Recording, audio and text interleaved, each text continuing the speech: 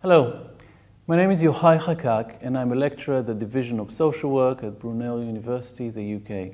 The title of the article that I'm going to talk about is Battling Against Interfaith Relationships in Israel, Religion, Therapy and Social Services.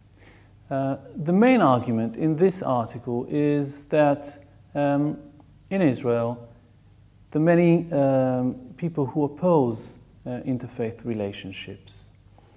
The problem that these people have is that they want to maintain both the democratic character of Israel, but at the same time its Jewish character.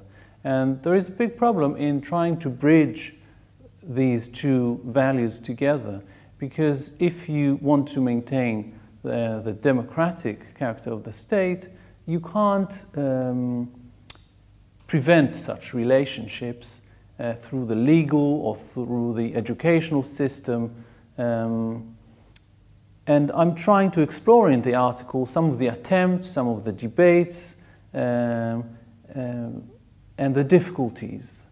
The article is based on the analysis of discussions in a series of parliamentary committee meetings within the Israeli Knesset and additional documents from different governmental agencies. So, whereas dealing with these relationships through the legal or the educational system is impossible, what the option that is left is through therapy. And basically what it means is that it allows all those who object to relationships to say, well, we are not against interfaith relationships, but in these specific cases, we have a problem because especially these women, talking about Jewish women, are lacking the ability to make the right judgment about these relationships. Therefore, social services usually should intervene. And I'm exploring these arguments, and I'm giving a few examples of intervention programs.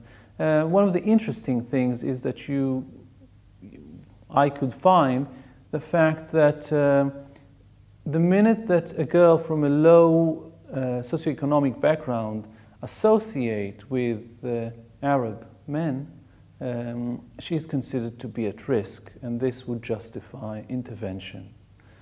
I think that one of the key dilemmas for me, and one of the fascinating things that I was trying to address in the article, is how to explain the fact that these perceptions are shared by ultra-Orthodox Jews in the same way that, almost in the same way that I could find shared by social workers who are totally secular and left-wing and liberal in every other respect. So this is something that I'm trying to answer and explain in the article, but I'll leave it here. I'll leave it at that. Thank you.